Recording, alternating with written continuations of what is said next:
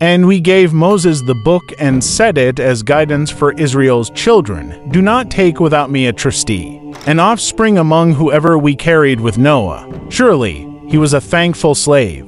And we decreed to Israel's children in the book, you will spoil an earth twice, and you will be high grand haughtiness. So, if the first promise of them has come, we mission against you slaves of ours, possessor of severe military might, so they probed through the homes. And it was a done promise. Or as the one who passed on a village while it emptied on its trellises.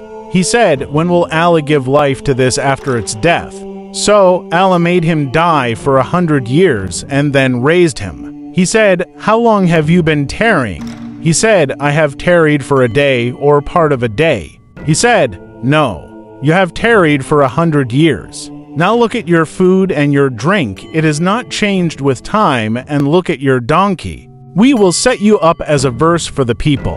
And look at the bones, how we arise them, and then clothe them with flesh. So, when it was demonstrated to him, he said, I know that Allah is over everything competent. And the Jews said, Ezra is Allah's son, and the Christians said, the Messiah is Allah's son. That is said with their mouths. They emulate the saying of those who disbelieved before. Allah fought them, so how will they be fooled? They have taken their rabbis and their monks as lords without Allah, and the Messiah Mary's son.